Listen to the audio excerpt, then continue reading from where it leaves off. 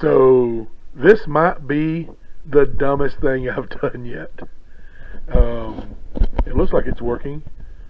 Is it getting louder? I don't know. It's sure showing on the thing that it's working.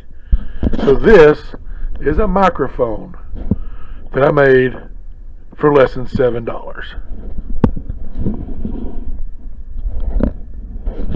Yep, that's a Walmart prescription bottle. Now let me switch over to my other microphone and I'll take this apart and show you how I did it. Alright, can y'all hear me? How about now? Alright, we're good. So we've got the other one, everything muted but this one now. So let me pull. I've got this. This isn't going to a regular microphone cable. It's going to like an instrument cable, 1/4-inch jack. This is the 20-something-year-old cable off my Ibanez bass. So I was on Amazon. I don't know what was going through my head. I'm being honest. I found this piezo pickup that came with a volume pot and an output jack for around $6. It was under $7. And I got thinking, well, you know, I know how piezo pickups work. They pick up vibrations. Maybe I can make a microphone. It all started because I saw somebody using a microphone with a harmonica. And I'm like, man, harmonica microphones are expensive. But the one I saw that I liked, it was like $129. Who's got that kind of money? Not me. Not Bill Gates or Donald Trump or that Jimmy Buffett investing guy. Wait a minute. That's the Margaritaville guy, Warren Buffett. But I saw this and I was like, hey, for $6, I can try it. And so I tried it. I'm going to show you the insides. This is what it came with. This disc, which is the pickup, volume pot, potentiometer, output jack, like you'd see for a guitar. Less than $7 with tax, free shipping Amazon. Now, this was bigger than what I thought I was getting. I thought it was going to be the size of the red one. So this is 50 millimeters because I was going to use a regular size pill bottle for it. But it didn't fit. So I found one of the fatties. And I was like, okay, cool. I can make this work. Drilled a hole here. Drilled a hole here. Don't know what size hole. I just found a drill bit that was, you know, a little bit larger or about the same size as these. It came with a bunch of hardware. So I drilled the holes. Pushed these stuff through the holes. Like so.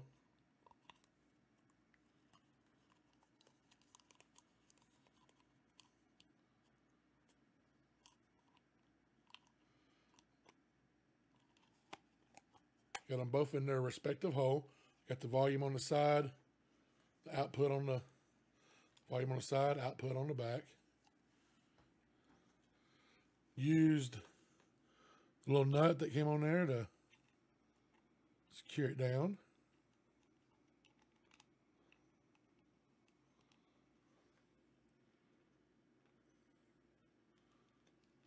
This was easier without me trying to do it on camera.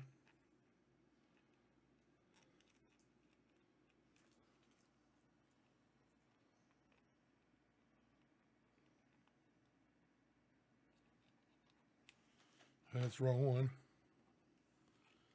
I should lean this camera down so y'all get a better view. I'm sorry, guys. Screwed the nut on there. And that's just to, and I just did it hand tied actually. And that's just to hold that in place so it don't pop out when you push the cable in.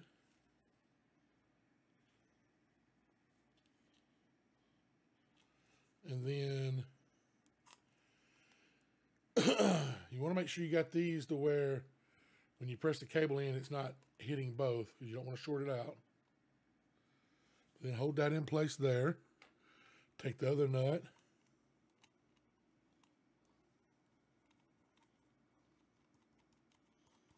Turn it in. You want to get this one as snug as you can, because if you're turning the volume, you're liable to turn the whole thing. So get that as snug as you can. Again, using a pair of sharp nose pliers, needle nose pliers to help. There we go. That's in. Now, at first test, I just shoved this in the lid and screwed it on, and it worked. But then I decided, you know what? Let me add some holes. So I just took a real small drill bit and used the design on the Walmart pill bottle to draw the holes. Cram everything in here, like so. And then I use some Scotch tape, the tape you use when you're wrapping presents, just to hold it in place, which I've already boogered all that up from taking it back off. See, I just set that on top because it fits almost perfectly. Screw that down. Voila, you got a microphone. Grab the cable again and dropped it on the floor.